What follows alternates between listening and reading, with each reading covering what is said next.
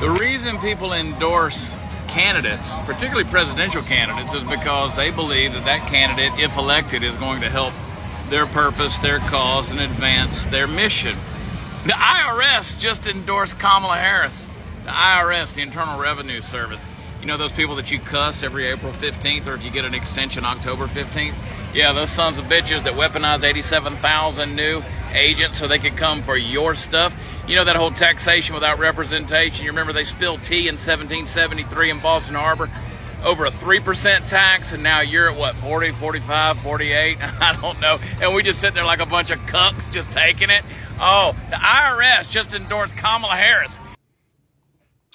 All right, I just wanted to stop the video just so that I can let you know that this is 100% true before any disgruntled meta world inhabitants or, trolls get into my comments and start telling me this is false information and so on and so forth. You can look it up.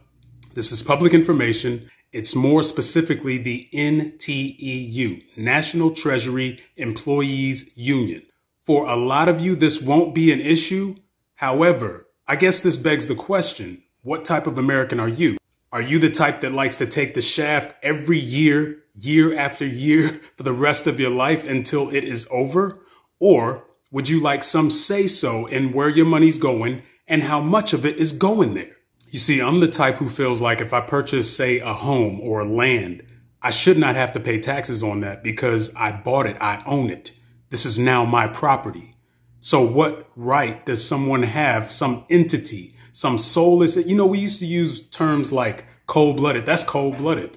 And that's because only a soulless entity, a spiritless entity would do such a thing, to take our birthright, our natural earthly rights, and to exploit us the way that they do.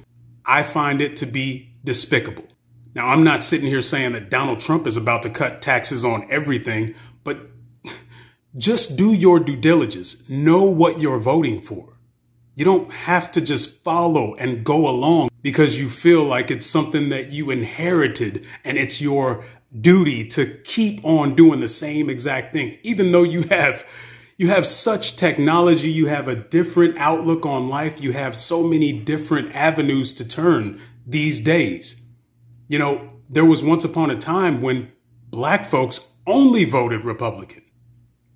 But I'll let him continue to say what he has to say. I just feel like maybe we should do a little bit more research.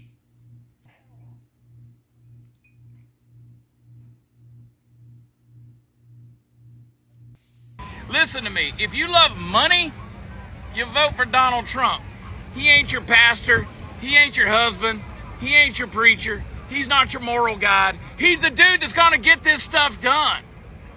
The IRS endorsed Kamala Harris, and you're thinking about voting for her? You just voted for your own execution, you dumb.